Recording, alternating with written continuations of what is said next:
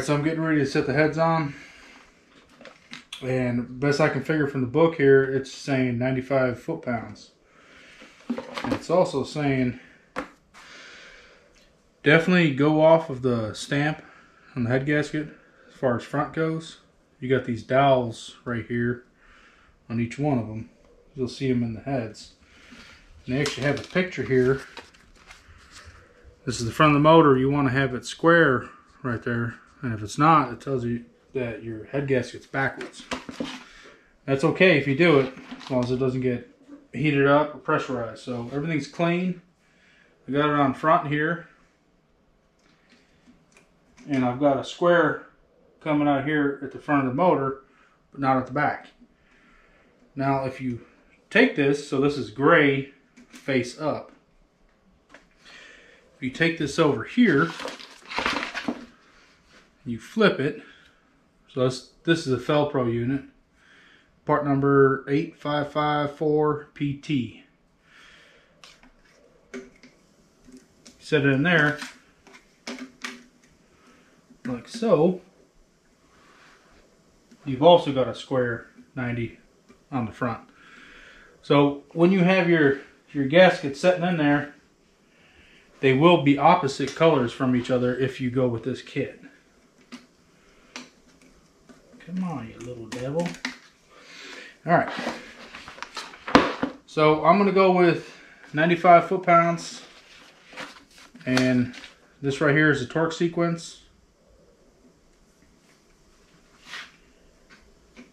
Set this up here. Everything's clean.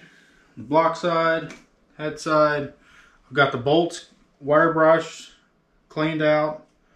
They got just a little bit of oil on there. Not a whole lot. They're factory bolts. They're not ARP or nothing. This is just bone stock motor just to get this old truck back on the road.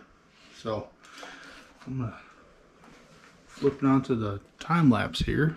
If I can figure this damn.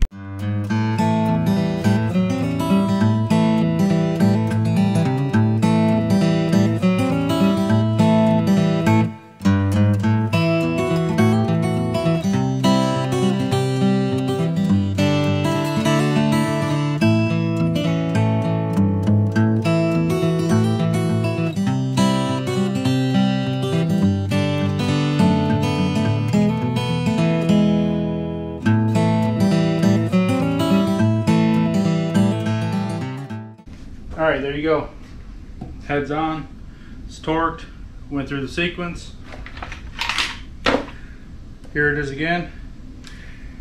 It's calling for anywhere between,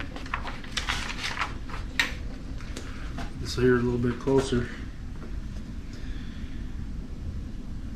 90 foot-pounds, 110 foot-pounds. But everywhere I have read, it's saying 95 foot-pounds, so be close enough. Stock motor, so I'm just gonna run it with 95. There wasn't really any type of torque sequence to it, so as you've seen, you put them in there finger tight, tighten them up a little bit, went over a little bit more, and a little bit tighter. I actually got them right to 95 just with a 1/2 inch ratchet. So if you don't have a torque wrench, just put a little bit of ass into that ratchet. You'll get it.